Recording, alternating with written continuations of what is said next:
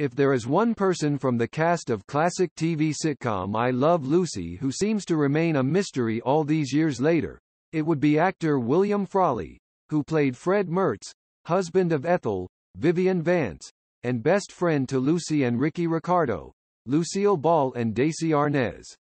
When that show ended its run, Bill did move on to My Three Sons where he was beloved, but people nonetheless know so little about him, which is particularly unfortunate when you consider the longevity of his career. In reflecting on Bill, Jeffrey Mark often referred to as a walking encyclopedia of show business history, an author of the Lucy book and Ella, a biography of legendary Ella Fitzgerald, offers, his story is a sad one. You have to keep in mind who he was, what he came from, and how he felt about I Love Lucy. With William Frawley at the time, we have a man who is in his early 60s. He has been in 100 films. He's been on the radio.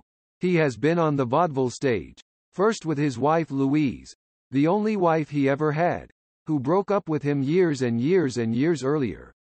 He had been a handsome song and dance man. He had introduced the songs, Carolina in the Morning, and My Melancholy Baby. In the beginning. That life began on February 26, 1887, when he was born William Clement Frawley in Burlington, Iowa into a very religious Irish Catholic family. He attended Catholic schools and sang in the choir of St. Paul's Catholic Church.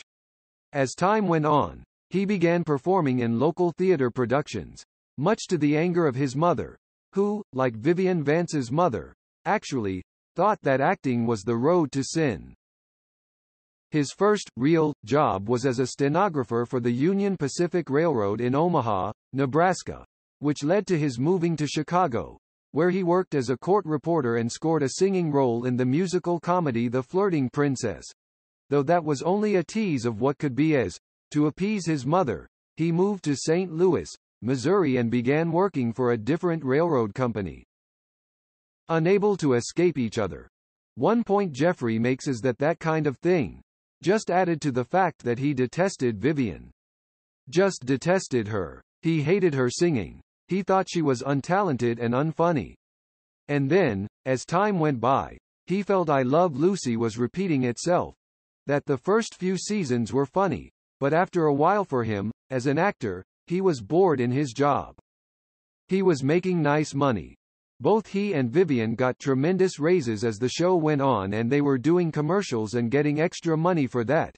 But he was so tired of this show and being so tied to Vivian.